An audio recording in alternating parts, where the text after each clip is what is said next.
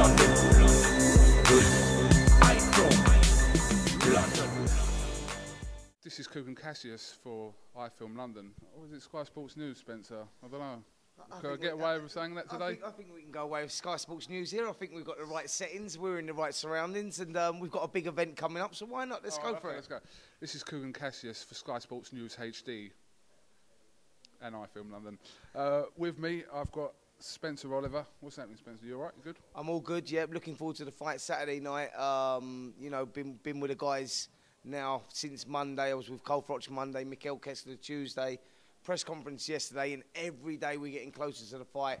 You know, it's building, the adrenaline's starting to pump, and I'm really excited for this one. You know, very rarely do you get fights of this magnitude that get you so excited, and this one has for me. The first fight absolutely delivered. Kessler getting the nod, you know, probably a fair decision. Yeah. Is there pressure on this fight to live up to the reputation of the first fight? I think there is pressure, yeah. I think that, you know, people are expecting pretty much the same as what they got in the first fight, and we will get that. Styles make fights, and, you know, these two, I think if anyone's going to change tactics, it's going to be FROCH. He's been talking about his offense more, about his defense more than his offense in this fight. He's been saying that he's been working on his defense more, and that's what I'm expecting. I'm expecting him to come out for a couple of rounds, keeping it nice and tight. But you know what these guys are like. They're two warriors. They're two world champions. And the way they both like to fight is by coming forward. You know, so at some point in this competition, they're going to lock horns and they're going to let their shots go. And I'm expecting maybe as good, if not as good, better than the last fight. Now, I know that's a big shout because the last one was a real barnstormer, but I'm expecting the same in this fight. And both guys, let me tell you, are really up for this. Would you class this as a potentially career-ending fight for either fighter if they lose? Yeah, definitely. I think where does the loser go? You know, they're at that stage of their careers. You know, they've been in the Super Six. They've been world champions. They're right at the very, very top. You know, this is the pinnacle of both of their careers. And I'm expecting the loser, you know, like FROCH has already expressed this, that if he loses, he'll be devastated. His career will be over. Same for Mikel Kessler. You know, he's fighting one fight at a time at the moment since his eye injury, where he told his career was over unless it healed within a year. 8 months down the road, the eye still hadn't healed. So, you know, he sees this as a second chance, and he says that he takes each fight at a time at the moment. So I think that for both of these guys, it means so much, and that's why we're going to get an exciting fight, because they both realise, lose here, career over. A bit of a strange situation with the chief support, George Groves and Alcoba, but there's this simmering rivalry between FROCH and George Groves, which was quite evident at the press conference yesterday.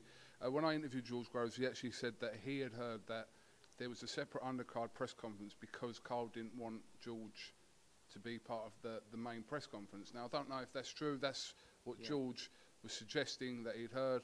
What do you make of this whole FROCH and Groves saga? I think it's more a case of George Groves, David Haymaker, trying to get Groves the recognition, getting him up there, trying to get him. You got to remember, FROCH has earned his stripes. He's done it the hard way. He's been out to the States. He's boxed the best. George Groves, rightly so, you know, he's looking to get onto that platform, so he's calling FROCH out, trying to jump on the bandwagon. But you know, I don't read too much into that. To tell you the truth, I spoke to FROCH about this, and he's not worried at this stage of his career about George Groves. You know, George Groves has got to go and earn his stripes, and he's got to do that, by the way, on Saturday night against Gonzalez, who can punch with either hand. And this could be a real difficult night for George Groves, but Groves jumping on FROCH's back, I don't really read too much into that. FROCH at the moment is, you know, is at a different level. Who do you think would give FROCH more problems out of De Gale and Groves? I think probably De Gale would give FROCH more, because De Gale's movement is better, and I think against someone like FROCH, you can't go at him. I think if you go at FROCH, you're going to come unstuck. The only person in the world that could go at FROCH is Mikel Kessler, and that's the excitement of this fight. Kessler is the only one that can go at him, because he's the only one as strong as FROCH. But yeah, I think that George Groves, if he went at FROCH, would get taken apart, and I think that James De Gale likes to box on the back foot. He's got these flashy little moves, so I think definitely De Gale would give him more problems than Groves.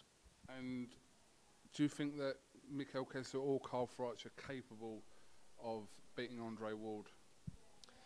I'm not so sure. I think that the winner's going to come out on a real high. I think Cole Froch is buzzing at the moment anyway. You know, he's had that good win against Lucien Boutte last time against Youssef Mack. So, you know, Cole Froch is the one that's on the real high at the moment. I'm not sure that KESSLER could beat Andre Ward, but if Cole Froch comes through this fight, he's confident he's going to go through the roof, and that makes him a real dangerous fighter. And I think that if he beats KESSLER, he can beat Ward. Just finally, what are your thoughts on a potential fight between Cole Froch and Bernard Hopkins? Be interesting, wouldn't it? I mean, Bernard Hopkins just seems to be getting better and better. I mean, unbelievable last time out against Trout. He was like 48 years of age. Just when you thought this has got to be the end, the geezer pulls out a performance of a lifetime. Absolutely unbelievable. So, you know, it's a difficult one for Froch, but I just feel that, you know, that may be another 12 months down the road, and he's not getting any younger, Bernard Hopkins, and you just feel that your money would have to go on Cole Froch. And just a quick word on Audley Harrison's comeback again, Spencer. Gutted about that. Really gutted about it. You know, just what, you know, fair play to Audley. He's been a European champion. He's been an Olympic champion. He won the prize fighter. I just wanted to see the end, man. That last performance, you know, he got taken apart against Deontay Wilder. And you should say, right, enough's enough. That's it. All your credibility is going to go. He built a little bit of credibility back, you know, after the David Haye one. He went and won prize fighter and stuff. He should call it a day, man. It's sad that he's continuing. I think it's a sad day. All right, well, Spencer, thank you very much for coming into our studios, and help yourself to lemonade and scones, which are out on there. Just if you look over there, you're just there. That's more than you get in the real life Sky Studios, let me tell you that. That's all on the iFilm London account, and toilets to the left. And yeah, just help yourself. Whatever you want, just tell them us on iFilm London. You know what? I feel like I've been treated like a king here. Thanks very much. Yeah, absolutely. Thank you. Right, this is Coogan Cassius with Spencer Oliver here for iFilm London. We'll see you after the break. Thank you very much.